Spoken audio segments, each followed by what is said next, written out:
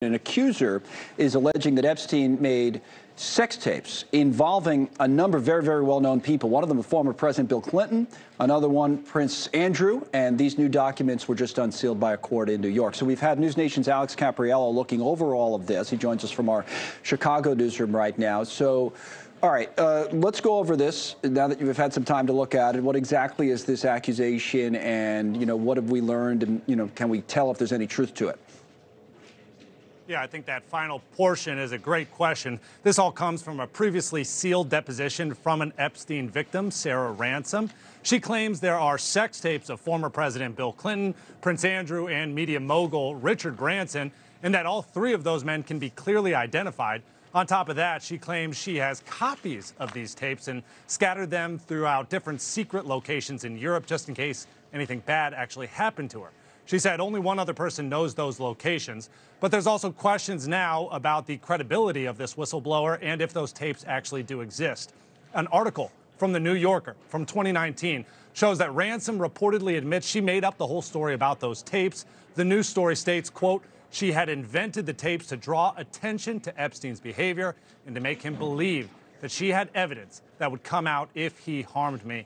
We also dug up a separate email from Ransome retracting some of those statements, although at the time she claimed that she was retracting those statements because she feared retaliation. Okay.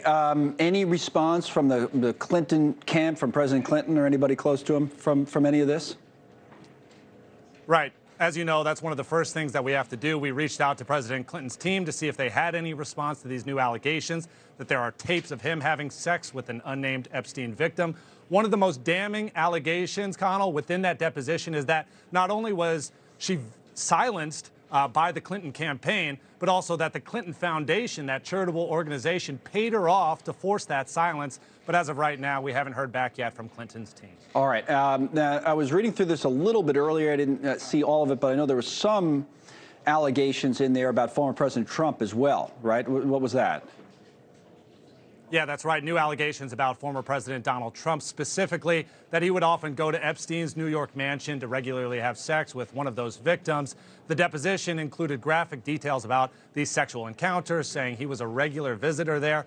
But again, it's important to note that this victim is different than the one mentioned in those sex tapes. And above all, these are claims and just that, allegations and allegations only. Anyone mentioned in these document drops does not necessarily mean that they're guilty of any wrongdoing at this point. Right. Okay. Alex, thank you. Alex Caprariello going through all of that, the breaking news from our Chicago newsroom today. Thanks so much for watching. Just go to joinnn.com to find News Nation on your television provider. And don't forget to click the red subscribe button below to get more of News Nation's fact-driven, unbiased coverage.